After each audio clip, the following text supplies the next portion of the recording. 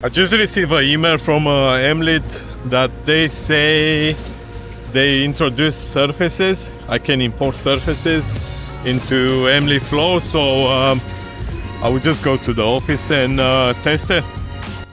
The software that I use is called LSS, and you can find it on dtmsoftware.com. I already have a job with a surface. So this software allows me to export surfaces as different formats. One is LandXML, which Emlid is using. So I will just create the file.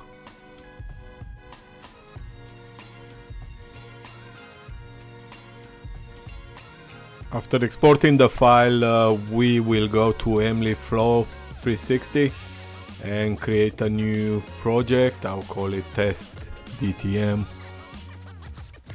Now we're gonna import the surface file, the LandXML file.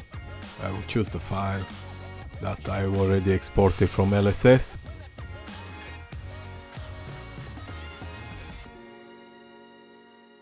Now you can see the DTM, which is really cool. You can see the triangles and different colors which represent different high bands. Each color or color grade represents a level. So now we're back on site. As you can see, everything is being dug, and let's see if it works and how it works. So we are now in Emlid Flow app. As you can see, when you do an update major like this, you always need to log off and log in. Log out, confirm login.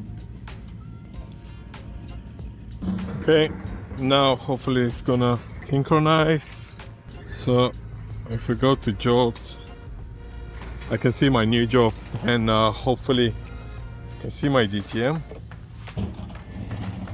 Oh, if you zoom in, it just doesn't seem to work. That's really weird.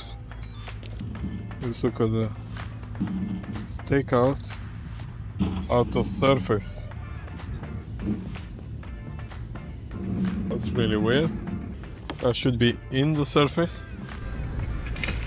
Yeah, so it seems that it doesn't work, and I will need to go to the office to see exactly what type of LandXML file does it support and how can I convert it from LSS back to Emlid. So I will just go back to the office. So I'm back on site. I think the problem was the internet. The internet is not too great here, and actually was not synchronizing the accounts from the desktop to my application on the mobile phone. So let's have a wee look and let's test it out. I'm gonna go on my job. It's the same one. So what happened was I log out and log in, and then it starts to download. Now I think it's all right. Let's have a check. Goes back to survey. Go here, and you will see one object right here. That would be road GPS. So if you press on it, it's gonna get activated, or you can deactivate it here and then activate it back. Right, so let's try it out. We press stakeout, and as you see, I'm on a road that's been excavated, so it should be around 300, 350. That's alright actually. 330. So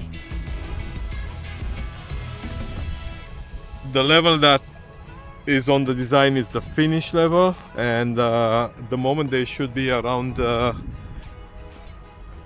300. So as you see, the function works properly.